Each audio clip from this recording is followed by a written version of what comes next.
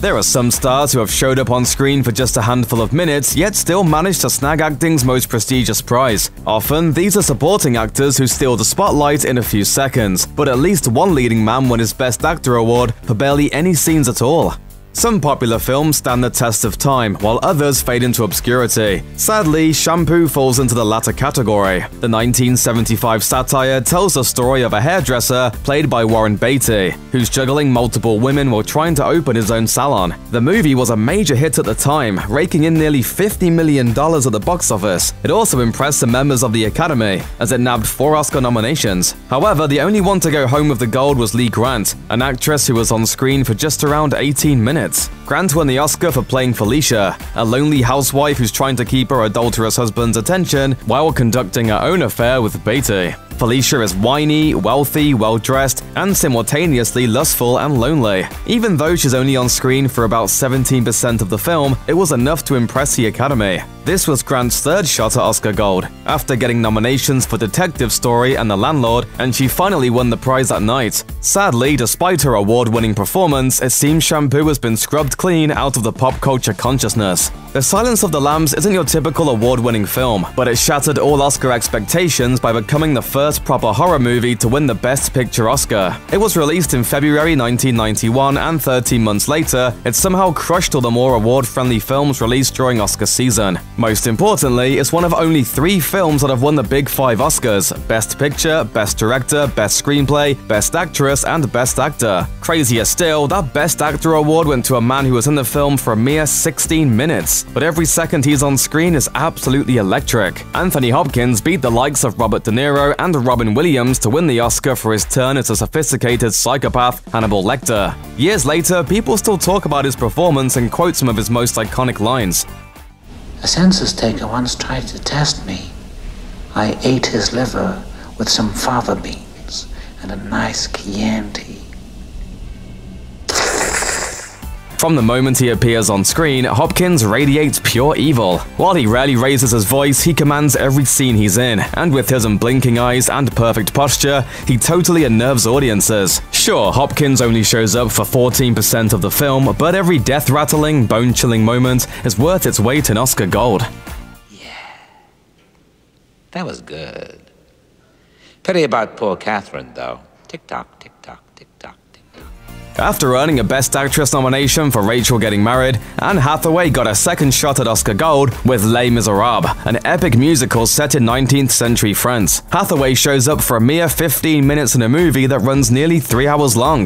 But while she only appears in 9% of the film, she won the Oscar for Best Supporting Actress. Hathaway threw herself into the part completely, losing a shocking 25 pounds and cutting all her hair off. She even went so far as to study prostitution, and hearing the sad stories of modern-day sex workers took a major toll. Then there's the performance itself. Whenever Hathaway opens her mouth, she's singing at the top of her lungs, and on top of hitting all those crazy notes, she's also acting her heart out. She's desperate and lost and trying to survive. She's angry and hyperventilating and falling apart. Once again, she's doing all this while singing, and her rendition of I Dreamed a Dream is absolutely devastating. In short, she definitely deserved that award for breaking our hearts in just 15 short minutes.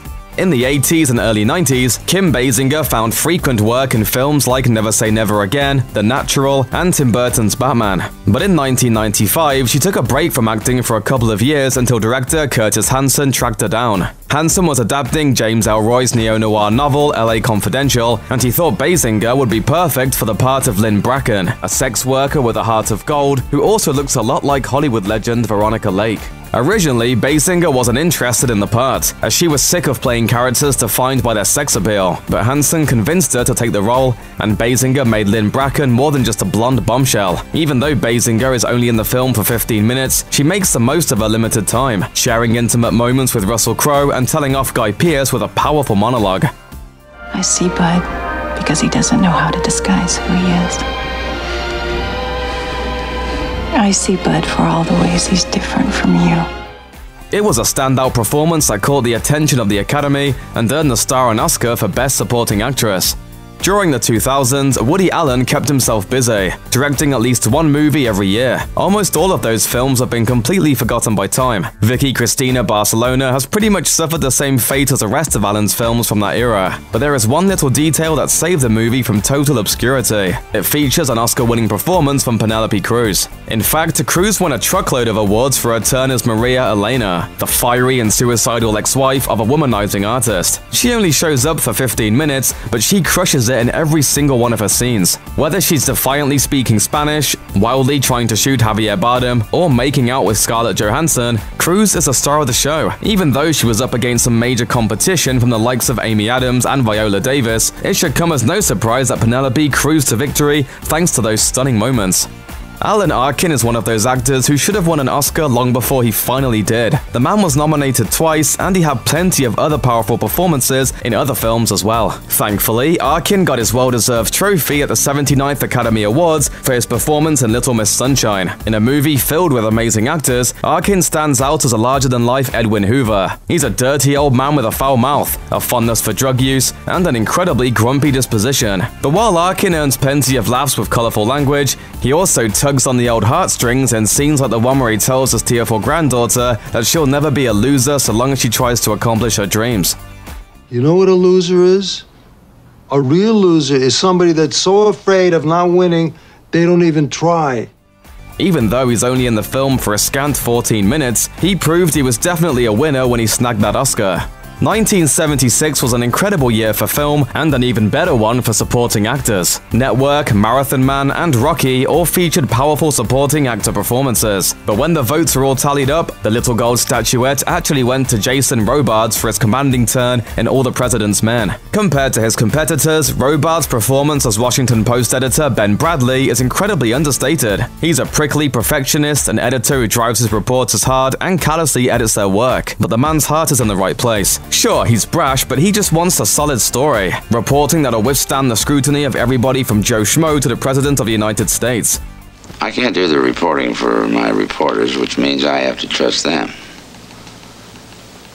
And I hate trusting anybody. Robards is only on screen for about 14 minutes, but that was more than enough to impress the Academy. They say good things come to those who wait, and that's especially true for Jack Palance. The Hollywood veteran was nominated for Best Supporting Actor in 1952 for his performance as a murderous husband in Sudden Fear. Sadly, Palance didn't win that year, but he got a second chance in 1953, earning another nomination for his work as a black-clad gunslinger in Shane. But once again, Palance was robbed for Oscar glory, and he would have to wait nearly 40 more years before getting that gold. Palance would finally get his due thanks to his performance in City Slickers, a 1991 comedy that follows three city dwellers who spend a vacation at a dude ranch. During their quest to become cowboys, they meet a grizzled old ranch hand by the name of Curly Washburn. Did you see that guy? That is the toughest man I've ever seen in my life. Palance is only on screen for around 12 minutes, but his tough-as-nails performance would nab him the Best Supporting Actor Oscar. This man owes you an apology. Judi Dench is perhaps the most British woman who's ever lived. Everything about her just radiates nobility. So it's no wonder that Dench won an Oscar for a performance as Queen Elizabeth I in Shakespeare in Love. Even though she's only on screen for 3 scenes, it's a role she was born to play.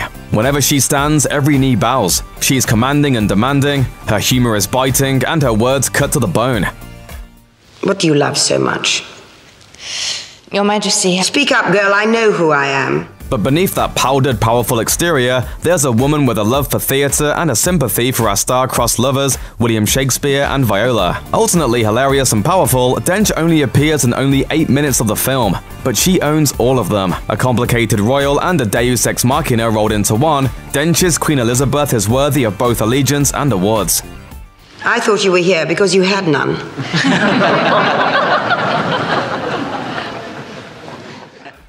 In 1976, director Sidney Lumet created one of the darkest, most brilliant satires ever put to film, Network. The film holds up with incredible performances, but Beatrice Straight made Academy Award history by winning Best Supporting Actress with just 5 minutes of screen time. Straight plays Louise, the jilted wife of a TV executive. When her husband confesses to having an affair with a younger woman, Louise gives a hell and brimstone sermon that no preacher will ever match. I'm your wife, damn it! And if you can't work up a winter passion for me, the least I require is respect and allegiance. Both embarrassed and filled with righteous anger, she lays into her husband hard, ripping him apart for his philandering before breaking down and admitting how much he's hurting her. And as icing on the acting cake, she ends the scene actually feeling sorry for her husband, knowing that his new affair will just leave him feeling a lot of grief. All in all, Straight only shows up in network for 5 minutes and 40 seconds.